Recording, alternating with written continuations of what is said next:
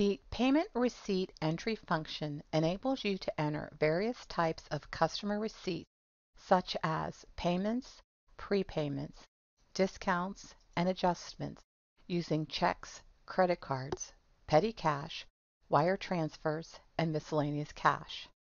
Depending on which payment transaction you select, the fields will vary. Customer payments and discounts can be associated with an existing customer invoice, while customer cash, prepayments, and adjustments do not require a customer invoice. Let's take a look at adding customer receipts in your system. To enter a customer receipt against a customer invoice or statement, select the Payment Receipt Entry function under the AP/AR Accounting menu.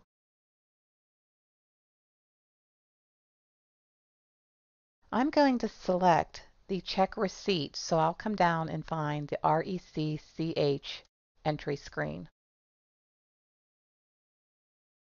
To create a new receipt, click New in the right-hand panel, and then enter your site. Enter the customer that gave you receipt payment, and then enter your accounting date. This is the date that will get posted to the general ledger. You can enter in a description for your entry transaction,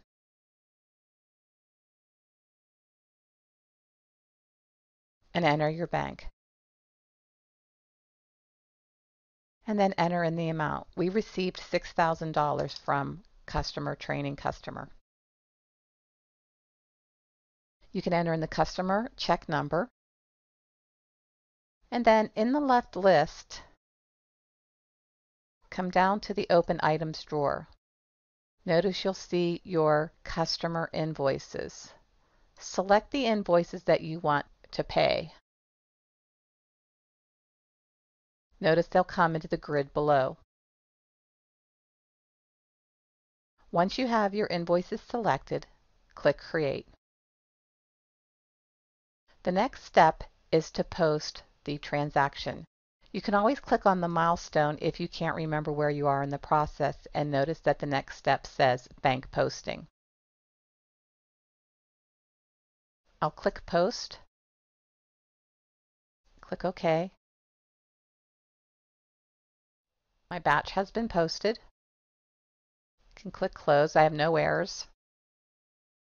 And then if I want to look at the accounting document that was created, I can click on the accounting document under the zoom. There is my bank receipt repost, and here is my general journal that was created.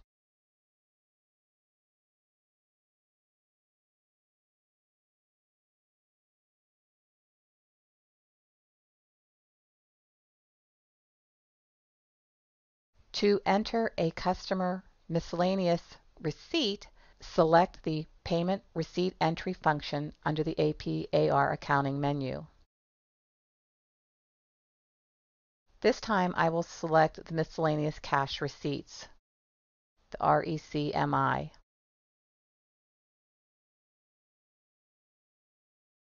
To create a new receipt, click New in the right-hand panel. Enter in the customer site. Enter in the business partner or the customer. Once again, the accounting date is the date that gets posted to the general ledger. You can enter in a description for your entry reference.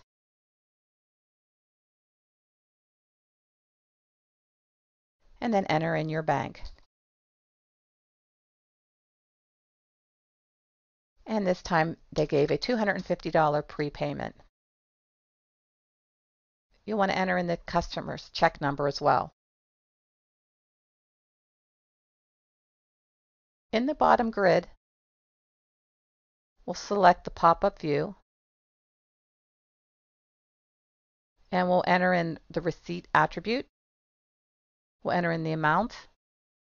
If we have any analytical information, we can go ahead and enter in analytical information. And when that information is entered in, we can close out of our grid and create our receipt. We can then check our milestones to see what our next steps are. Our next step is to do a bank deposit and then do a bank posting. We can't post without doing a bank deposit, so our next step would be to create a bank remittance.